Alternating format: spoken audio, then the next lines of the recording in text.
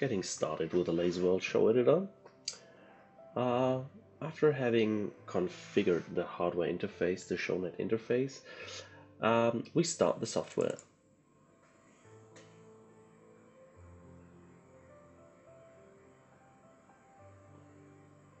We see the intro screen with the different parts of the software, so we can directly head to the Figure Editor, to the Live Show window, to the Timeline Show window, or we can also directly go to the playlist. It's also possible to access the software options here. First of all, the most important part of the Laserworld show editor is the Figure Editor. The Figure Editor is the core window, and you can access all other features from this core window later on. So we click on it here and you see this is the main window. What you can see here is the live window access on this side, the timeline editor, effects, DMX control options. So the main important parts are accessible from this main window. To understand how Laserworld Show Editor works, it's important to know more about the file structure behind it. So Laserworld Show Editor basically consists of complete shows, but the shows are also linked to a physical file folder on the computer.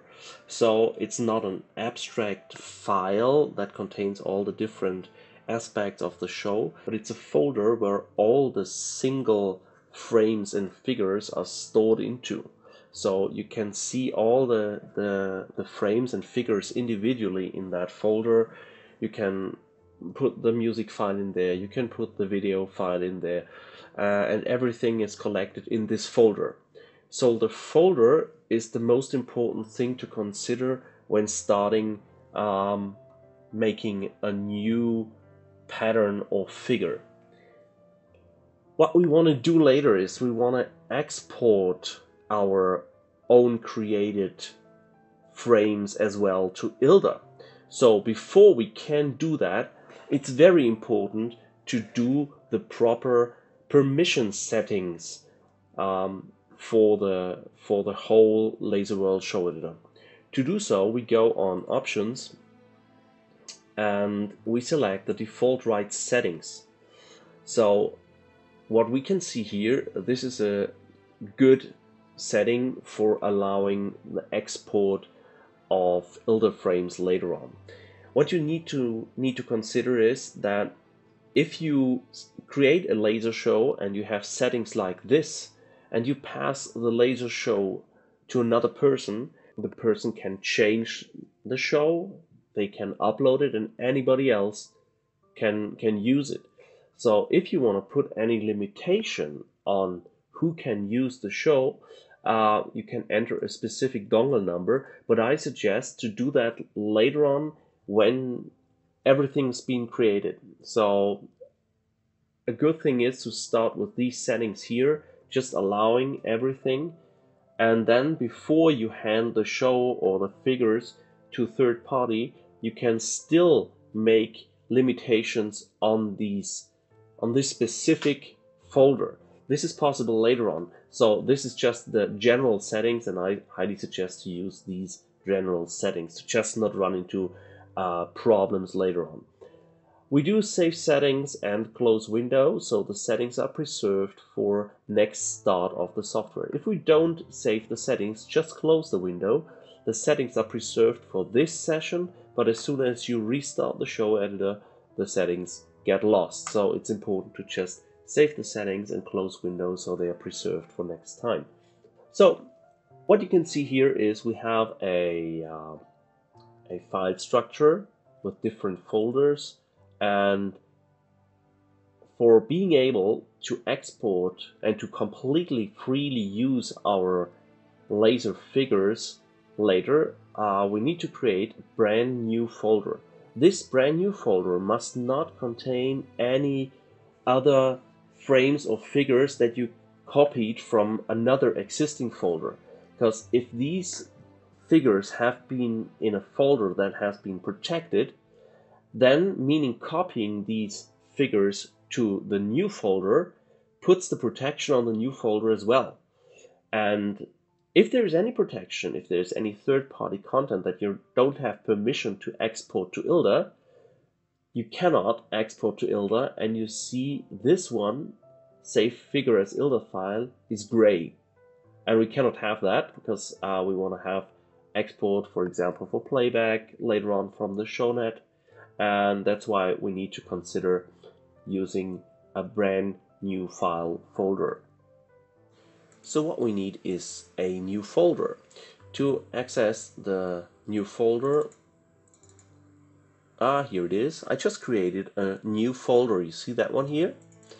So we're opening this new folder, and everything we're doing now is happening in this new folder. So if we create a new figure, a new frame, and we save it, it's saved to this new folder. If we create a live show, all the live show settings are stored to this new folder. The same with the timeline show.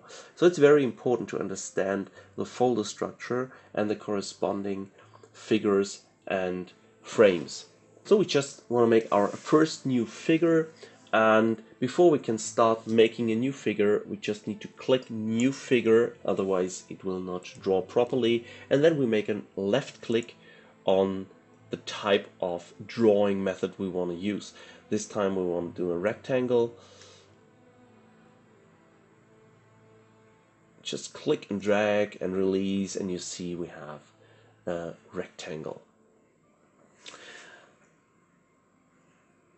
If we want to save this, we just click save, and now it asks us, you see it's the folder here, up here, and it asks us for a name, and we say rectangle,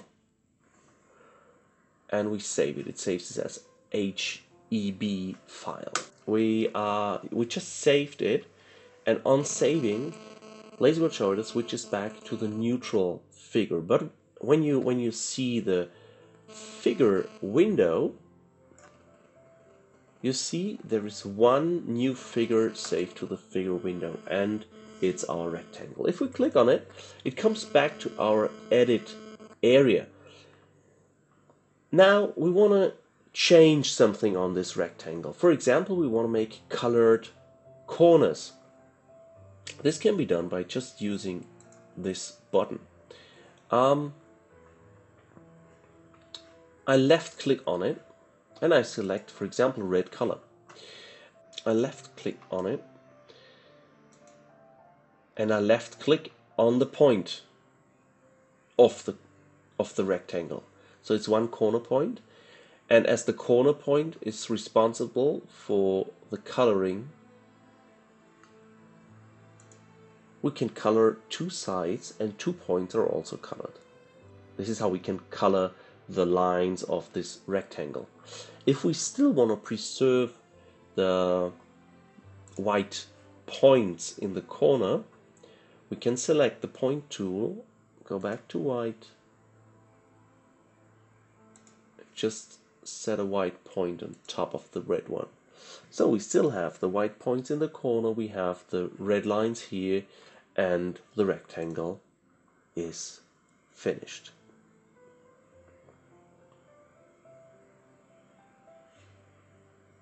We can now save this one, so it's preserved, and if we recall it, it's up here.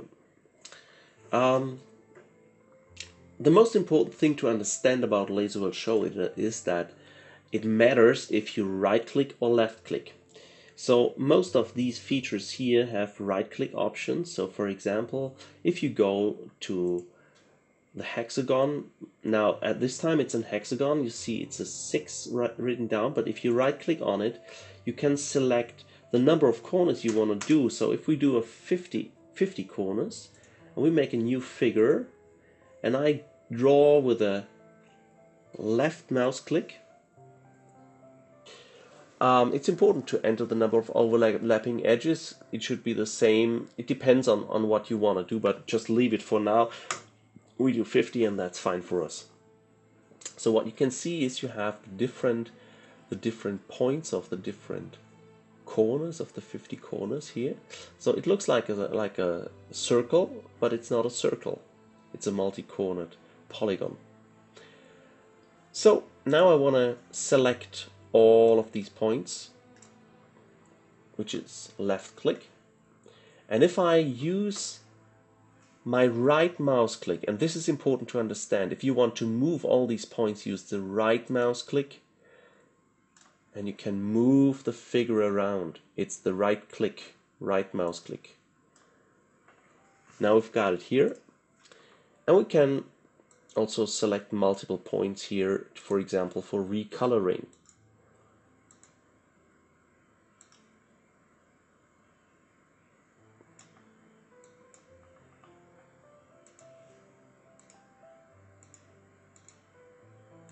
This way we can apply different colors to different points. It's super simple, super easy, and it's very, very easy to create your own new figure. Multi-color circle.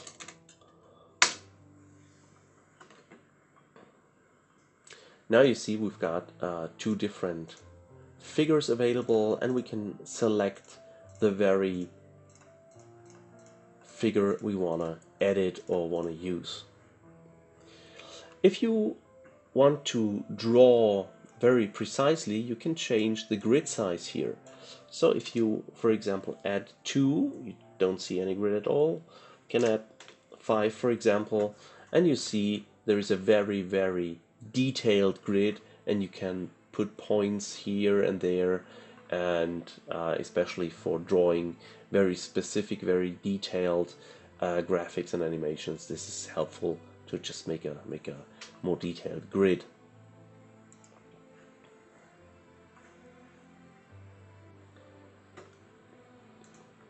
So we're opening the rectangle we just worked with, and we want to put some more dynamic to this one. So we add a new frame. At the moment it's just a static frame, so it's not a figure with there is no animation, but we want to have animation there, we want to have some movement. So what we do is we add a new frame. If we left click on new frame, it just makes a blank new frame, but we want to have a new frame that is exactly like the old one. So we right click on new frame, and what you can see here, the first frame is like this and the second one as well. Now I want to do the animation part. I go to the second frame, I select this point, right mouse click, move that one, select that point, right mouse click, move it here. Okay? Now I do another new frame. I also again right click on new frame, and this copied, that's the first frame, second frame, third frame, so it copied the third frame for me. I move that one, for example, here, that one, for example, here, and that one I do here, and that one I do here. Okay? And now I need to, now I want to, first of all, I want to save it as a new one, rectangle, morph. So we get this one here. That's the normal rectangle, and that's rectangle morph. The first frame I have shall be the last one as well. This is very important to understand. I just copy these points, and I make a blank new frame as last frame. So that one I left clicked, so it's a blank frame, and I just paste the first frame as well. So just walking through the frames is first frame, second frame, third frame, fourth frame. What we do now is we make an animation of all these frames. We make morph all.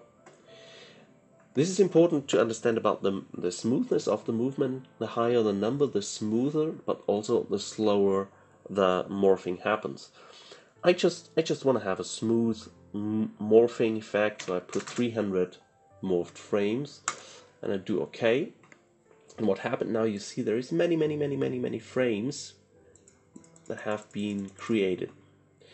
At the moment you cannot see what happens, so what we need to do is we need to add the speed it shall be played. So I'd put 20, for example.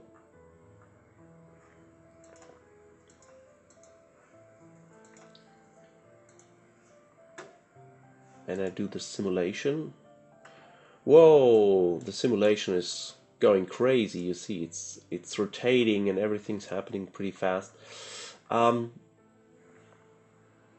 Why does this happen? This happens due to the effects that have been applied. There is a different tutorial on the effects, but I just open it up here and reset the rotation and close the window again. And what you see now is it's all morphing. It's moving very slowly and it's morphing.